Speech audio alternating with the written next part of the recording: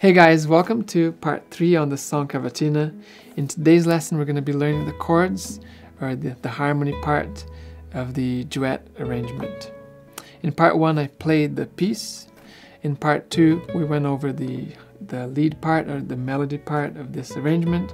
And in the final lesson, which is today's lesson, we're going to be learning the second guitar part of the arrangement, which is the chords. And you can use this to play with a partner. If you have a duet partner, you can play, one of you plays part 1 and the other person plays part 2.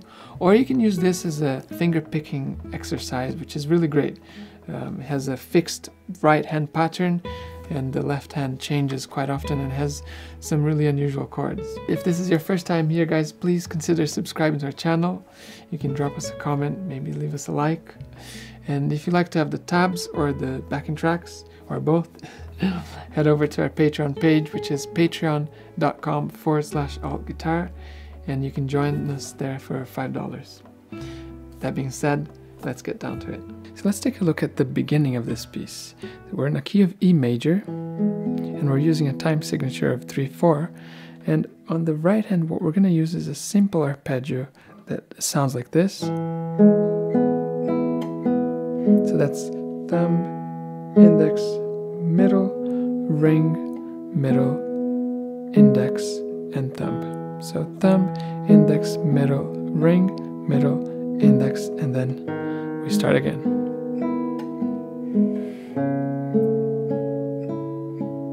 In that first section, what we're going to play is we're going to play the chord of E, and I'm going to finger it like that so that the bass can easily change to the next chord, because the bass descends. So we have E, the bass is going to go down to E over D sharp, and then it's going to go down to the C sharp, the bass, and then the chord is A major over C sharp.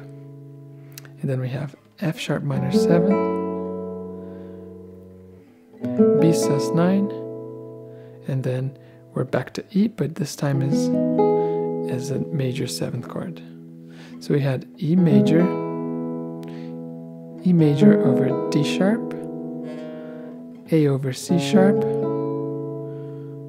F sharp minor 7th, B sus9, and back to E, but using this fingering here, E major 7th. With the arpeggio, that sounds like this.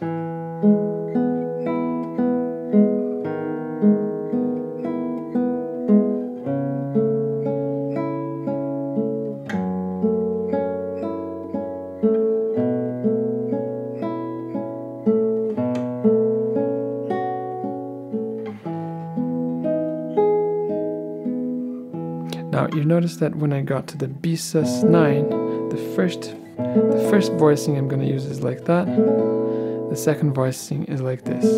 That's what they do in the recording, but you could play twice like this if you want.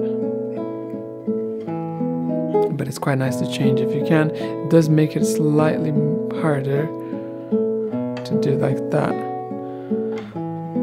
but it's worth it if you can do it. So here I'm thinking E major over D sharp, and the bass goes to C sharp over A, and then we have a 2-5-1 progression. F sharp minor 7 is the second degree of E.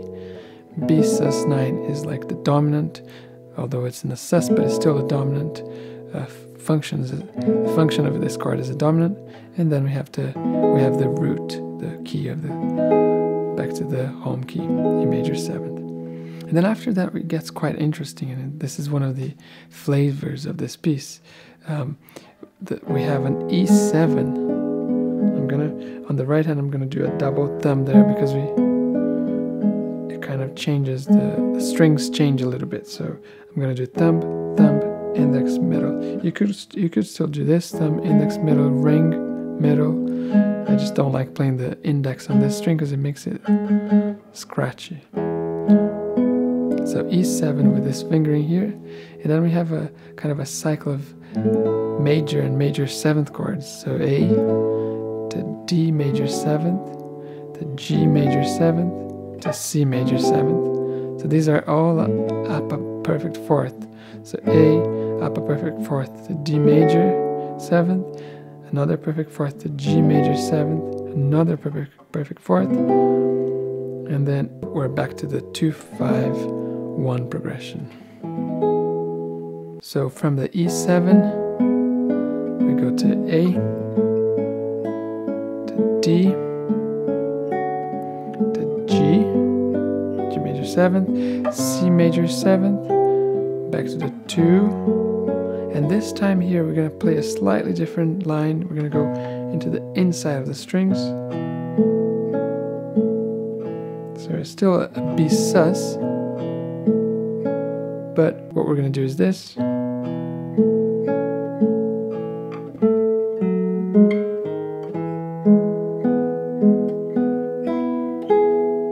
Because that's how it's going to work with the rest of the song. So very slowly it will sound like this.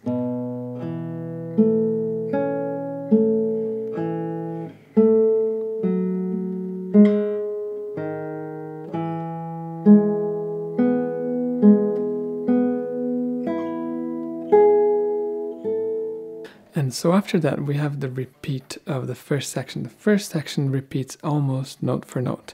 If you're playing this as part of a duet, you're going to want to add a little bit of rubato, a little bit of slowing down in some of the sections. So let me just demonstrate to you how I would play this.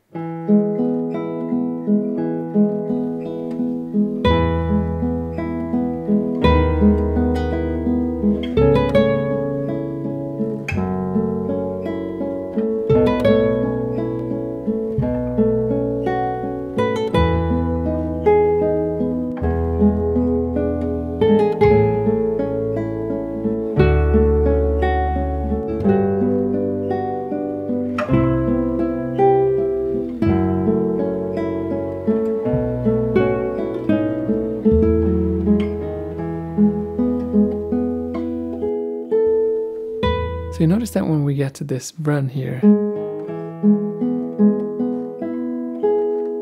there's a little bit of slowing down. It's like a little breath. We're taking a little bit of time just because the section gets to an end, and we're going to repeat that. So it calls for a little slowing down. Now after that, we have the piece basically repeats note for note from the beginning of the melody. And then we're back to an E, but in a recording they play an E up here, which is quite nice as well. So for now I'm just going to show you how to play it there if you want, although you could repeat note for note, you could repeat the chords from this point as well if you wanted. So we're going to get to an E here on the 4th position, and then the bass goes down to a D sharp just as before, and this is quite a nice voicing. Back to the A over C sharp, same here, same there, and back to here, E major 7th, then we have the E 7th, and the whole sequence of major chords, A major, D major 7th, G major 7th, C major 7th, back to here.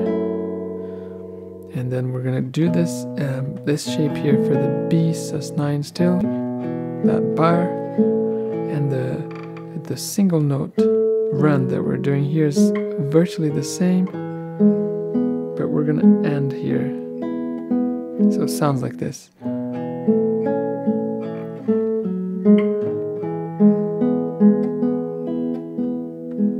Okay, so it's B sus9. And then we do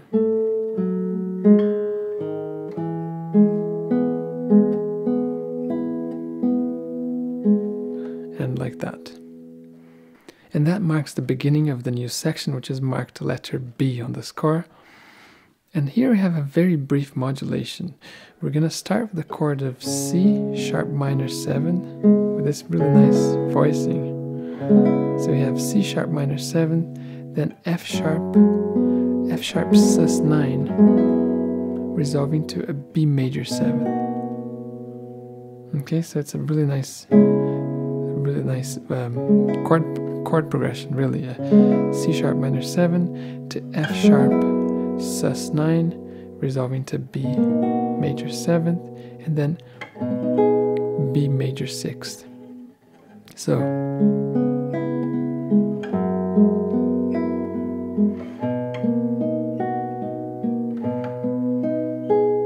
after this brief modulation in the key of B major, we're going to repeat some of the same chords that we had in the first section of the piece. So after the B major 6, we're going to go back to F sharp minor 7, to the B sus9, back to the E major 7th, and then here E7. So these chords are similar to what we had before, only that now we're going to go to A major 7th, and then this bit here is where the melody starts ascending. Guitar 1 starts ascending like that, getting ready to get to the top E. So we're going to go E7 to A major 7th, D major 7th, similar to before, and now here comes a change. The bass goes to an E, and we have an F sharp 7th chord over the bass of E, and then the bass is going to descend to a D sharp. I'm going to play the D sharp here. This is quite a tricky chord, which is a B major over the bass of D sharp. You can play it like this if you don't like this stretch. So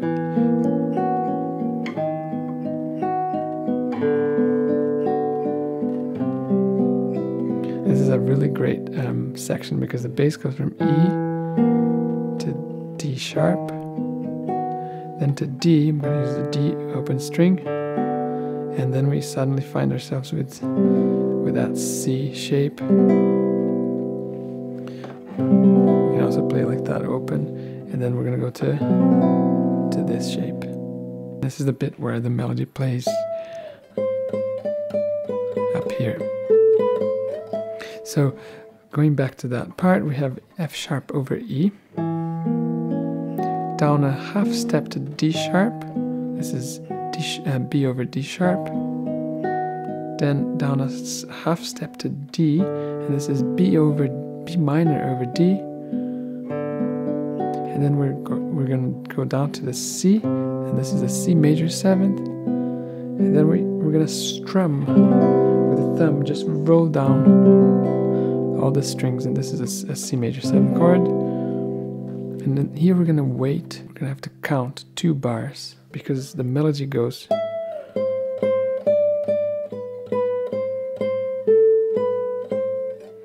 And then when the melody hits that high E for the second time, we're going to play the next chord, which is like a B sus with a flat 9. So we're going to play the C major 7th using this shape here, and we're going to count. We're going to wait for 2 bars, and then we're going to play the B sus flat 9, and then we're going to wait for 3 bars. And then the next section is when the bass takes over the melody. And we're gonna play some really nice kind of obscure chords, but they work perfectly well. So let me show you just the chords on their own, just so for you to try to figure out how they're connected. So it sounds like this. Just guitar 2 sounds like this.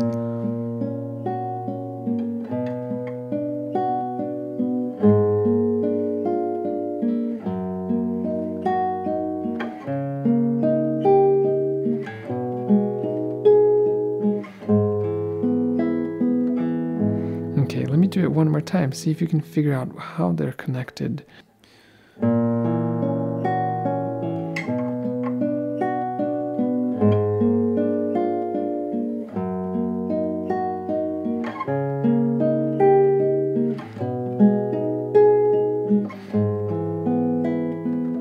So the first chord that I played, I don't know if you could hear,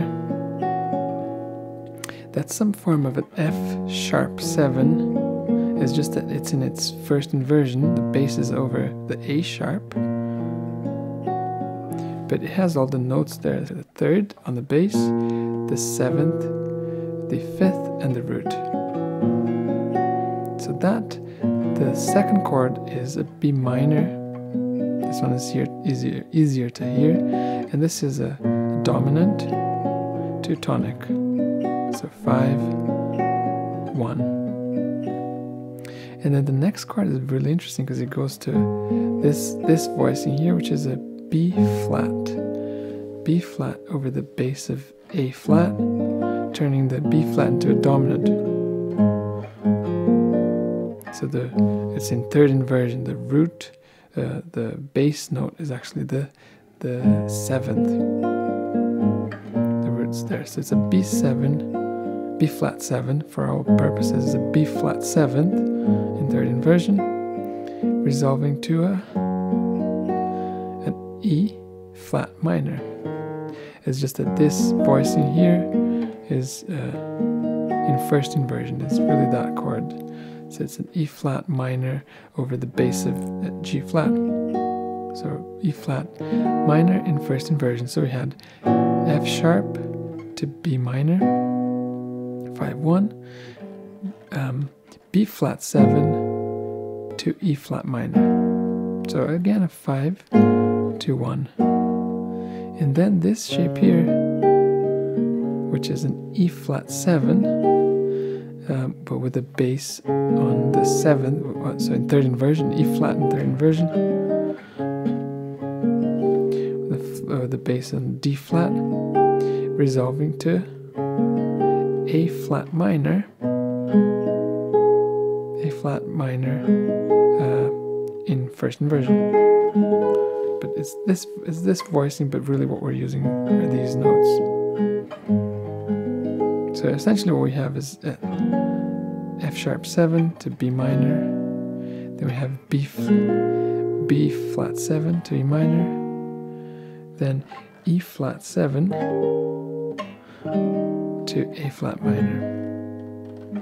And I think what it gives its kind of obscure flavor is the jump between the tonalities. It's kind of a sudden jump, but it does make sense in the context of the piece. And then after the A flat minor chord, what we have is E7. Then we have a B7 in second inversion with the 5th on the bass. And I think on the recording it sounds to me that the voicing they're using is this kind of a voicing here. You could do it like that if you want to without the 4th finger. So it's E. We're going to do 2 bars of E to B, B7, and then it goes to the E7 using this, like an E7 in the shape of D7, but using this fingering, and then back to A, and then we're back to that progression which goes 2, 5, and then that run with the same slight rubato here, and that takes us to the beginning to the kind of middle section of the piece again, where the middle bit repeats. You can do the same fingering here for the repeat, which is quite nice. All of that will repeat. At the very end, we're going to do these 3 lush chords, which you can do whilst the music is finishing.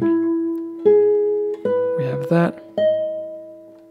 The guitar 1 plays that, so we're going to play the first chord we're going to play is the C sharp minor 7 with this fingering, going to an F sharp minor 7 with the major 6 there.